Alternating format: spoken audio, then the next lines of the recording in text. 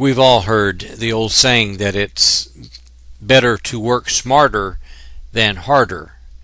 And when you learn to start writing computer code, one of the things that's very important for you to learn is how to write code from the beginning to develop good habits, so that as your pages get long and complicated, you're still able to go in and find errors easily or fairly easily. In other words, don't do something now that's going to create problems for you later. This is one thing I don't like about many of our textbooks in writing computer code.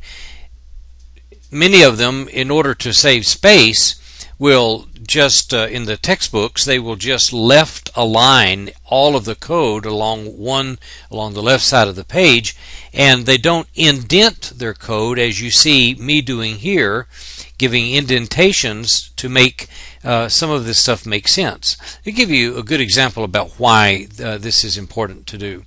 Here I have a file. This is a page that I built in XHTML 1.0 strict, and you see the way I've indented. So everything that belongs within the head section is indented inside of that head section. And then here begins the body tag, and then I have a div tag, and then there are div tags within div tags, and what goes inside of this div tag is indented within it. And I give myself lots of white space in between the lines. I give myself lots of tab space. All the way through, you see lots and lots of white space, and it's because it's easier for me to come in and see where the code is, see where groupings of code are, and then to troubleshoot the page. Now, just to give you a bit of a contrast, I changed this page with all of its nice indentations to look like this, and just took out all of the indentations. I did leave in some white space, like here and here. I could have closed all of that up, but see, this would be much more difficult to read through, and you have to squint and find things and say, where does one thing start and another stop? And doing it like this with indentations and white space just makes all the sense in the world. Now let me show you why adding that white space does not cause you a problem at all. Here I've created a basic HTML5 page, and I've called this page Working with Whitespace, whitespace.html, and in the body section I simply have the sentence, "Do not be afraid to use lots of white space in your code." So I've saved that file, and I'm going to click Run, launch it in Firefox, and there you see the page. Do not be afraid to use lots of white space in your code. I'm going to right click on this page to view the page source, and here you see the page source. It looks just like my code. It's nicely indented, and I can read it, I can troubleshoot it, I can find any problems right off. Alright, so let's go back and let's do this to our code. Let's come in here. Let's see if we can make this sort of do this like pretty poetry and sort of space things out and make them sort of cute to look at. Do not be afraid to use lots of white space in your code.